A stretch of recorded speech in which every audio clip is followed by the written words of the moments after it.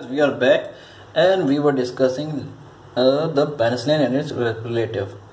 So now there's time for the other beta lactam, which are aztreonam and of course which is a monobactam,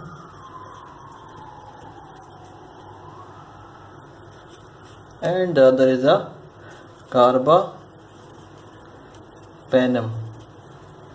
We know that carbapenem has 4 drugs. One is imipenem, meropenem, ertapenem, and the last doripenem. So now come to the aztreonam. I call aztreonam is a blessing drug because it has many good things. First of all, we start with the mechanism of action, and thanks to penicillin that we don't have to memorize because it is similar mechanism of action like we did in the penicillin. Means it inhibits the cell wall synthesis by inhibiting the cross linking of what? Peptidoglycan by binding to the penicillin, yes, binding protein. Okay, now comes about the good thing. It is beta lactamase resistant. Why? Because it lacks thiazolidine ring. What is thiazolidine ring?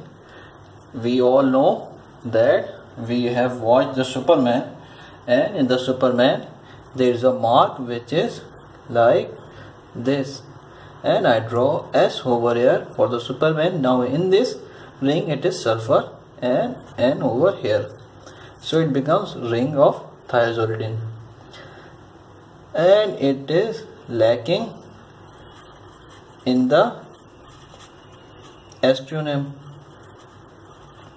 So that's why it is resistant to the penicillin. What else we have good thing about the aztreonam? We know that it is synergistic with the aminoglycoside. It can be used in the renal insufficiency. It can also be used if the patient is allergic to penicillin and the cephalosporin. So we can use this aztreonam, and these days we are using aztreonam and imipenem a lot. One more thing, that its clinical uses. We can use this drug in the gram-negative rod. Now the question, can we use this drug against the gram-positive rod or the anaerobes? No, we can't use in the gram-positive rod or the anaerobes. So we can't use this drug against these organisms. So basically, if we talk about specifically what type of organisms, so it has gram negative, and the list are E. coli, Pseudomonas, here is a little bit cramming, Klebsiella, Haemophilus influenzae, and Enterobacter, Citrobacter, and last but not the least, it is used against the many gram negative, which is etc. So here we are done with the aztreonam.